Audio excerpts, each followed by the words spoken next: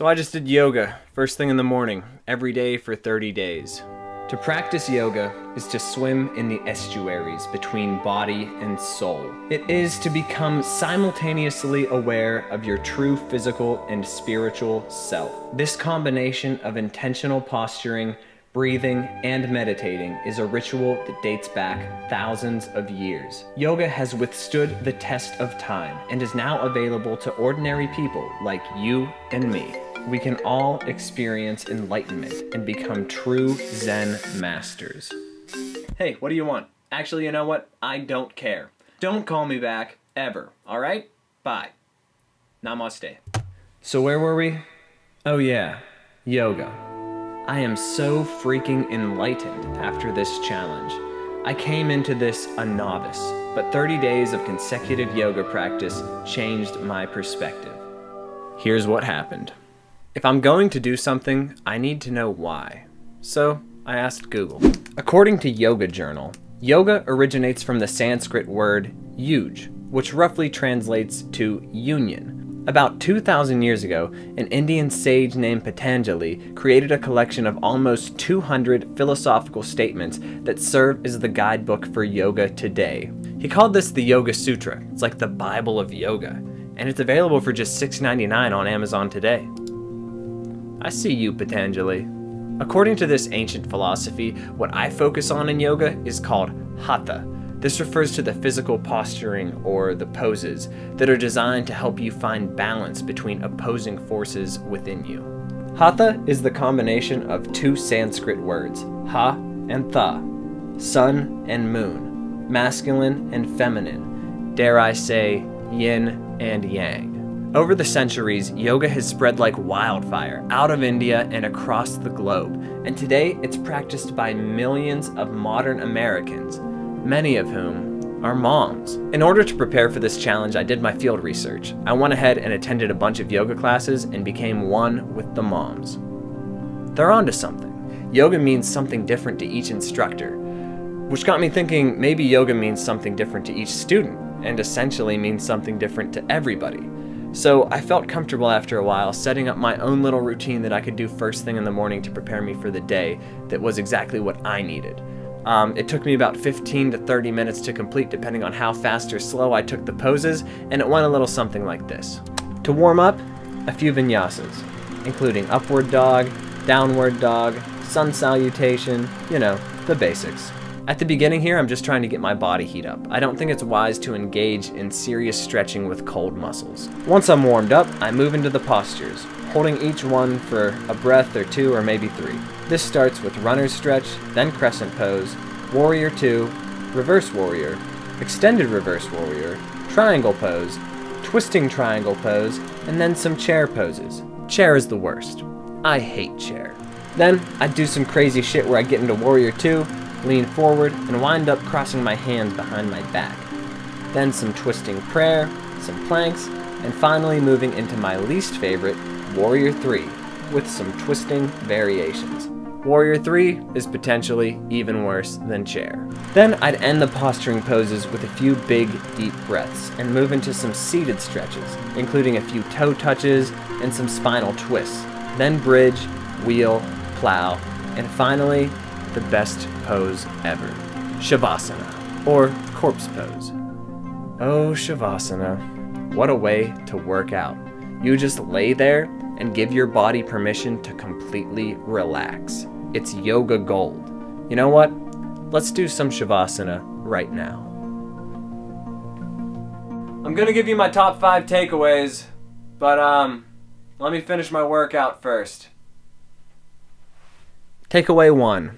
Non-scale victories. I'm sorry guys, but I didn't really track anything for this challenge. I didn't think that any external measurements would be very useful or even accurate, since I've always been a pretty flexible guy and there's a million different ways to do yoga. I also didn't stop my gym routine for this, and I didn't change my diet at all. Doing yoga didn't give me any drastic external changes, except for the fact that I grew a beard during this challenge, in which case, perhaps yoga gives you facial hair. The biggest victory with yoga is how I felt all day after doing it.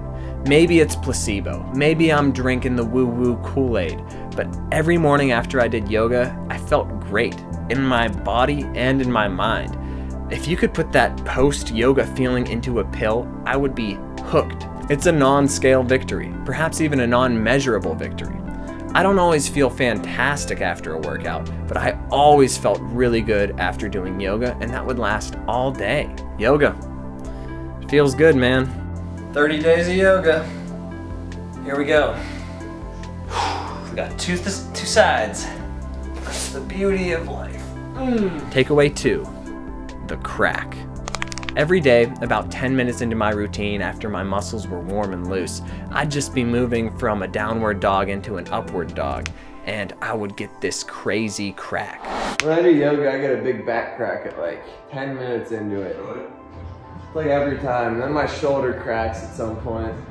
And people often wonder, is cracking your back bad? From my research, I just think people don't know. From what I've read, the only time that you should really be concerned about your body cracking is if it comes with constant pain, irritation, or bloating around the source of the crack. For me, the back crack was just relieving. And now I've got like this new baseline. I live the cracked life. I like the crack. Sue me. I feel great. I just don't know if I can ever go back to not doing yoga now. Damn it. It's gonna take like so much time. Takeaway 3, checking in. Most humans wake up with a subconscious inclination to stretch. Yet, it's very easy to neglect this instinctive habit. I found yoga to be the ultimate way to check in with your body and your mind simultaneously. And it's important because your lifestyle and habits play a huge role in your performance in the gym or on the mat.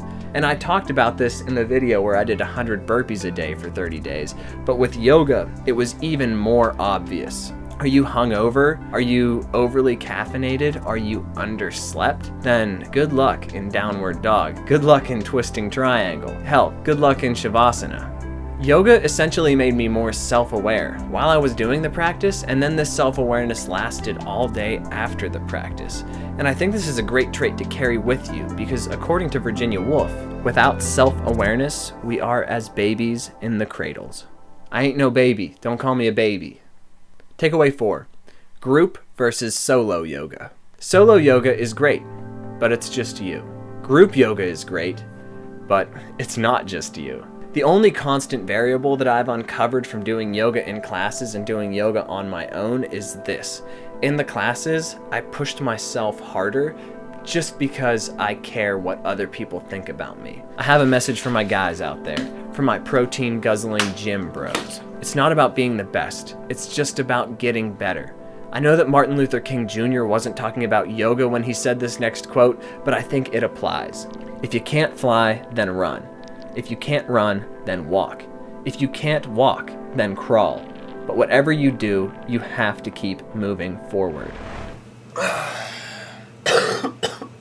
It's just about showing up. A little bit's better than nothing, I think. This sort of brings me to my next point. Takeaway 5. The struggle is real, specifically the internal struggle. Yoga is not the pose. Yoga is what happens in the mind between poses. That's something I heard from a yoga instructor at one of those classes I took. That quote is something that stuck with me through every day of the yoga challenge. I know I've been making a joke out of this pose so far, but Savasana, corpse pose, it really is the hardest pose. Being present with your mind and body is much easier while you're moving and straining your muscles. Movement gives you something to focus on. Once you get into Savasana, your body is still, which allows your mind to rise to the surface. And from my experience, one of two things will happen when you get into this pose.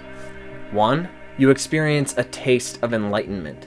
You feel every muscle in your body relax while you relish in the well-deserved stillness of the present moment. This scenario happens about 25% of the time. The other 75% of the time, you lay there after a pretty good yoga session and the thoughts start to take over. You try to grasp onto some sense of stillness and then you wonder, did I send that email? I should probably take the dog out soon. Damn it. I'm still worried about the plastic straws and the turtles. The internal struggle is real, And I don't think 30 days of yoga is gonna fix that. I'm not even sure that 30 years will. I think the most important thing I learned from yoga is that all we can do is try our best.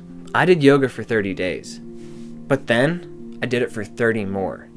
And then I kept going. And now it's been nearly 3 months since the challenge, and yoga has become part of my morning routine. I do it almost daily. I plan to take this practice forward with me into 2020, and I want to treat it as a daily ritual. These 30-day challenges have been really powerful for me because 30 days gives you enough time to realize if a habit is something that you want to keep up or that you want to drop off.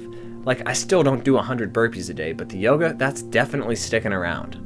Which is why in 2020, I planned out a full calendar year of 30-day challenges. I'll be documenting this journey on my YouTube channel so that we can all see which healthy habits end up sticking. But right now, I'd like to offer you an invitation to join me on this journey. Over on my website, you can get a free copy of this calendar. I designed it primarily in black and white on regular computer paper, so you should be able to print it out with no worries. Each month comes with a challenge and a few paragraphs. Each day has its own box. Every completed challenge gets an X. At the end of the year, there should be a ton of X's on this thing. Because you know I love crossing out boxes. Now, if you check out the calendar and you're really enthusiastic about this and you want to try some challenges and perhaps take things to the next level, then head over to my Patreon page. By becoming a patron and pledging just $3 a month, you'll get access to patron-only posts and discussions about the 2020 challenge calendar. I had an internal dilemma with this because I kind of wanted to make the group free, but I think $3 a month is just enough to weed out any trolls or potential spammers that would join into a public chat group. The true conversation can be authentic and among people who actually care. Let me be clear about this. There is no pressure for you to go to my website and get the free calendar. There is no pressure for you to join in on the Patreon group. Hell, there's even no pressure on you to like, comment, and subscribe to these videos. Do what you want. But I just want this to be my formal invitation to all of you to join a larger group of people who are like-minded and want to form healthy, lasting habits. I'm not one for New Year's resolutions, but 2020 is right around the corner, and I think that we could really make a change this year. We'll see.